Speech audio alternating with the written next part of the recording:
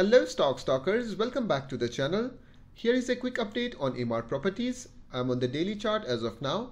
We know resistance is between 7.10 to 7.15.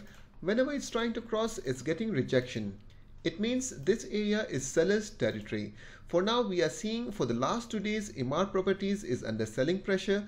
Even yesterday, it tried to cross this area, but it found rejection and it closed below the opening of this green candle. This is a sign of weakness, and today it have opened with a gap down. It tried to retest the same resistance area. This is very scary. Today's candle is very negative.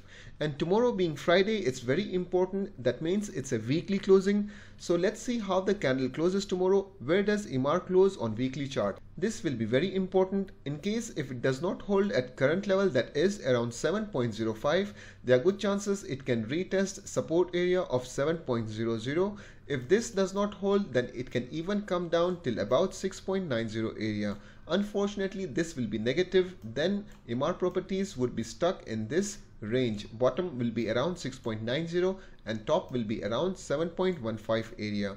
But for now, it's very important that Emaar survives above 7.00. So coming week, after going sideways or testing the resistance again and again, we can expect a breakout. In case if it comes down till about 6.90, then it will take many days to again go slowly to the upside and then finally break the resistance.